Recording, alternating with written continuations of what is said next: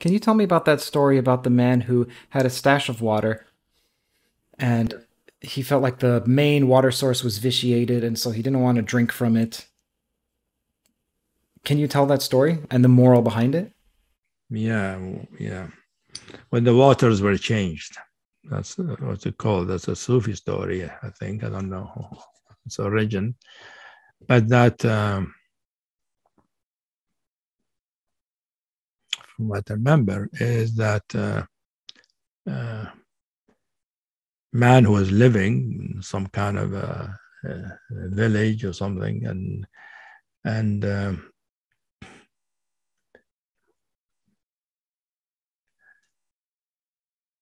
I don't remember the part where he realized that um, the water is going to be changed. When it get changed, people drink from it, they'll forget who they are. So he collected some of the water for himself, you see, before it changed. Mm-hmm. And then people were drinking the water, they all became sort of forgot who they are. He was still awake. But then you said that the point was that it was too much for him.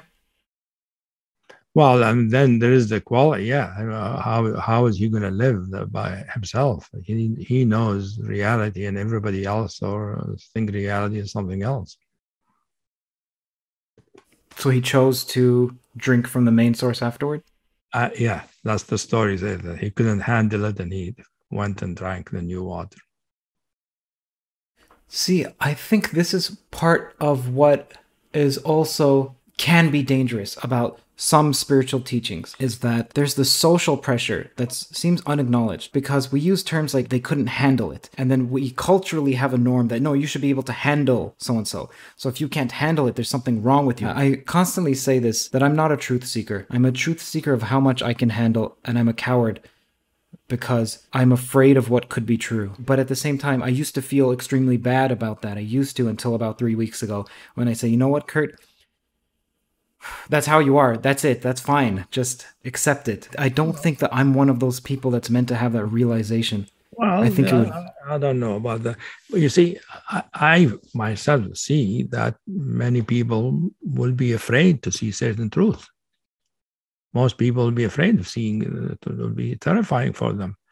But I don't think of that. That doesn't make me think I don't want to talk to them. I don't relate with them as equals. I have friends. I mean, many of my friends are, people do not know me, don't understand, don't know who I am. They don't see me as me, the way I know myself. It's fine with me. And I don't have a judgment of them.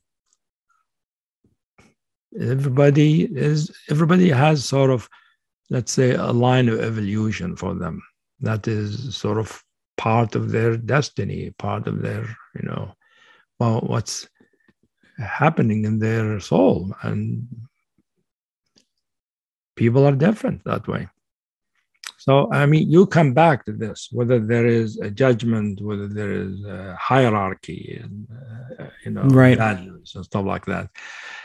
And it's true. I mean, spiritual teaching, sometimes they do have hierarchy of different stages, for instance, in the path, but that is in the path itself. If you are in the path or in the spiritual school, there are stages, and some teaching have stages, some teaching don't.